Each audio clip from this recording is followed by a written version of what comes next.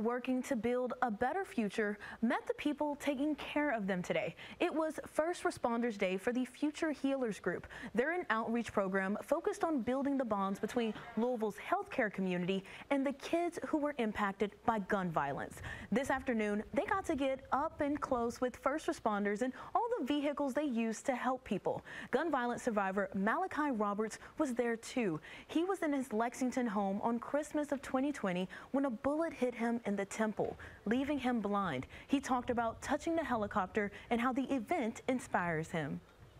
I liked it because at the very end he turned on the helicopter and I heard it and it was wind coming from it. It's important to learn about organs in the body, so then when you grow up, you can think about being a doctor to help people.